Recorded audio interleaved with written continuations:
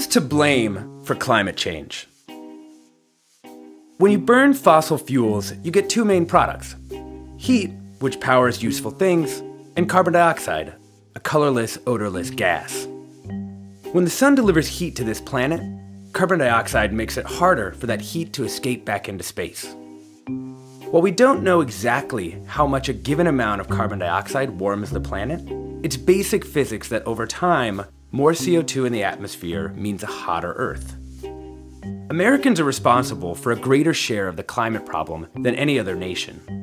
In 2009, 4.6 metric tons of carbon dioxide went into the atmosphere for every single American alive. 1,445,204 metric tons total. But global warming is, of course, a global problem. In the last 10 years, China overtook the US as the biggest producer of CO2. But the US has been at this for longer. If emissions stayed at 2009 levels, it would take China 94 years to catch up to the US's cumulative CO2 production.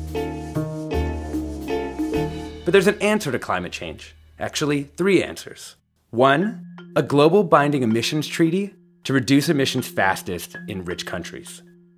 Two, massive support for zero-emission technology, including solar, wind, and eventually next-generation nuclear. And three, a smarter grid that can integrate this diversity of energy sources. We've been deadlocked for decades, but once the world gets serious about this, we could end up in a virtuous cycle. Or at least, that's what our planet hopes.